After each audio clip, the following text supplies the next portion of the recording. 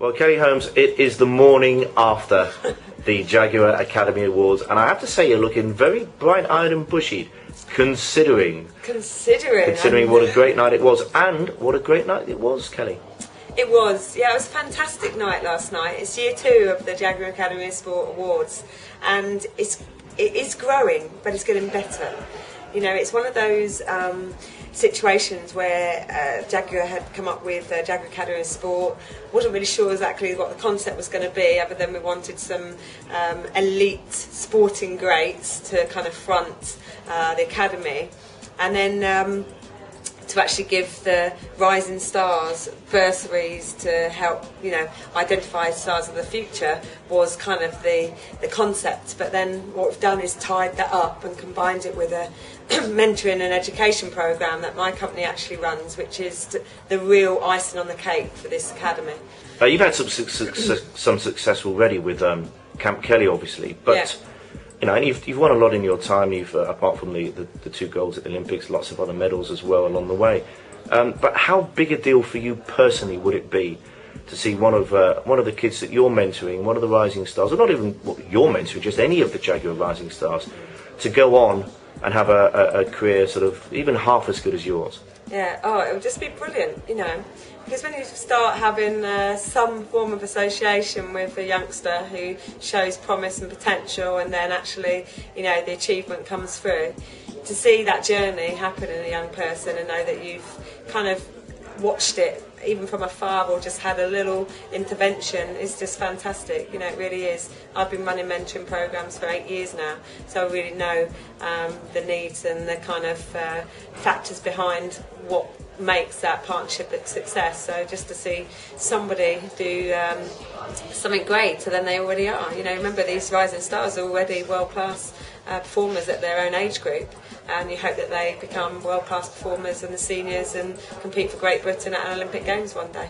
Okay, well, we're here now with Dave Roberts, who has won just the 11 Paralympic gold medals in the swimming pool so far. That equals him with Dame Tanni Grey-Thompson as the most successful British Paralympian of all time, and he's got one more shot at it. Dave, London, how good's that going to be? It's going to be amazing. It's the only reason I continued beyond Beijing was the call of London. It was just too strong to miss, and yeah, you know, it's we're both on 11, and as long as Tanni doesn't come out of retirement, I'm pretty sure I'll be able to sort of have a go at beating her. She's a fantastic role model and athlete for all, and I think, you know, just to be equal with her is just the highest honour possible. But the dream is to go to London and win that elusive extra gold, and I think all my focus and all my efforts are going to be on just that one. You were obviously at the Jaguar Academy Annual Awards at the Savoy, a glittering occasion. Who's who of British sport was there, and you, sir, won? I won the Legacy Award for the work I do within the Jaguar community. Obviously, the Academy of Sport was set up to fund, you know, 50 of really the cream of the crop of British young athletes, and the Academy is an amazing thing. They give the opportunities for these young athletes to meet and greet some of the greatest Olympians of all time, and to get advice on financial planning for your career, planning for injury, nutrition, all the things that they need to know. They get, and it's not just those guys, mums and dads are also involved. They're shown how to create their team around them, and it's not just athlete and coach, it's actually athlete, coach, and mum, dad, sister, pet. You don't realise how big your team is until you have it broken down to you. And I do a lot of mentoring within that, and I try to do an awful lot of promoting it, because it's something I firmly believe in. And it was kind of nice to get that award to say that actually, you know, it is recognised what I do helps, and that's a really nice thing. Well, here's the smiling cheapy chappy himself. Mr. Jamie Baulch, looking pretty good, considering it's the morning after the night before, Mr. Baulch. Yes, it was a very good night last night. The Jaguar Annual Awards, the second ones, I think went down really well at the Savoy. A lot bigger than the year before, hey? It was. A lot more sports people in there, a lot more legends, past and present. You know, you had people like Di Green and that in the audience who obviously is trying to go for a 2012 win. Yeah. By the way, there were other legends there as well who happened not to be Welsh. I know. Dear me, it was good to get a Welsh from him, though, wasn't it? Yeah. Especially if I managed Di. But no, you know, the Jaguar Awards, I think they were fantastic. I think, you know, it's just over a year or so old now, you know, and you think what they have managed to have achieved. You know, Jeff Cousins, his brainchild, I think it's just something which is just exploded, really. I mean, when you look at the car brand Jaguar and you look about the athletes which they've got involved in it, it's just phenomenal. But I think one of the best things to me is it's not just, oh, let's just get David Beckham in a car, let's just get Dame Kelly Holmes in a car. Yeah, great, well done, that's good.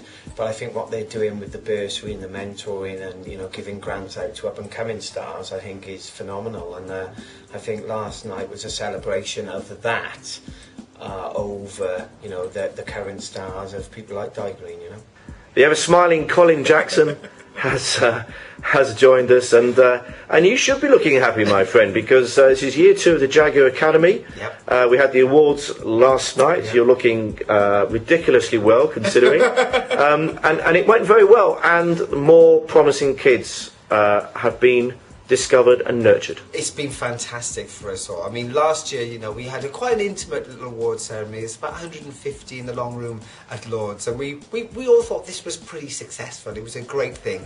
But this year at the Savoy, we doubled the figures, the attendance, and it really was sensational. I must admit, I had a wonderful evening, and rubbing shoulders with some of the young recipients as well, who really have been hand-picked to be at that award ceremony. You know, we kind of look after about 50 generally, and there's only a handful that was there to really rub shoulders with the top guys in sport at this moment in time, and that, and seeing their faces and, you know, that whole experience they were gaining, I kind of wish I was young again, and I could do the same thing, you know. I know, because your career was terrible. It was awful. I mean, you know, I don't even know why I'm talking to you, frankly. Well, as enthusiastic as ever, Colin, looking as young as ever, rather annoyingly, and roll on, hey, keep going, and I tell you what.